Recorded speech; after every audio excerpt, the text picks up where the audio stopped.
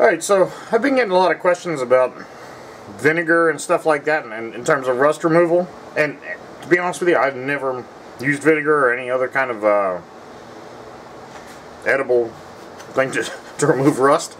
So I typically use the Crudex rust converter.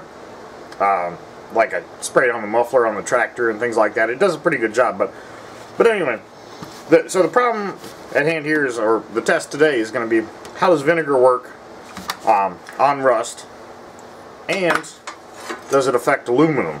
So what I'm going to do is I'm going to hack off a piece of aluminum, throw it in here with the rusty tool, and I'll try to partially submerge this so we can sort of see a side-by-side action. See how it works. Do a time lapse and give it a couple hours. See how things go. So the girlfriend would be furious if she knew I was using her lunch Tupperwares to soak tools. Anyway.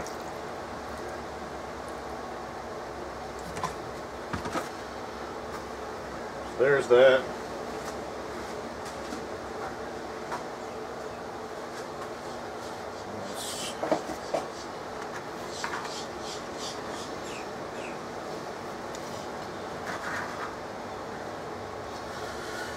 Alright, it's about 2:30. See how this goes.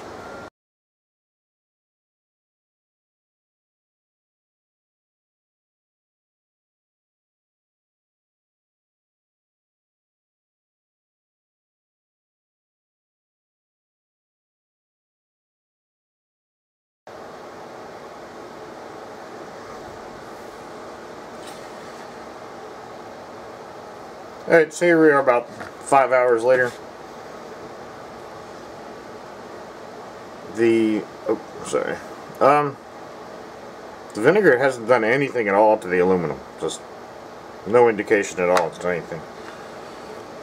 And let me get up.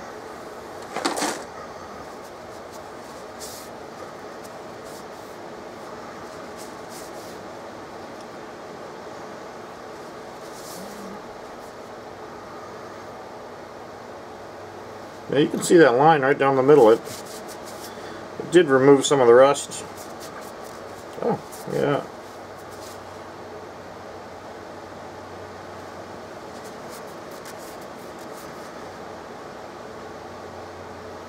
Yeah, that did a pretty decent job.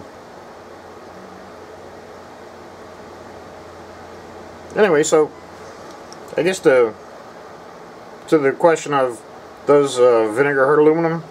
Doesn't seem to be any indication that it does, and that obviously removes rust, so you know, that's good to know. Anyway, thanks for watching.